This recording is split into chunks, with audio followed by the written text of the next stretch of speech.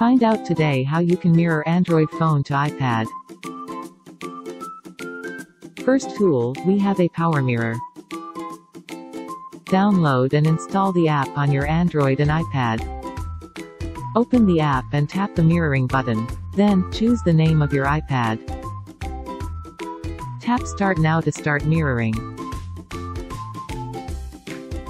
Next, we have EZCAST screen. Download the app and have it installed on your Android and iPad. Enter the EZCAST ID of your iPad on your Android phone to start mirroring. Lastly, we have Screen Mirror.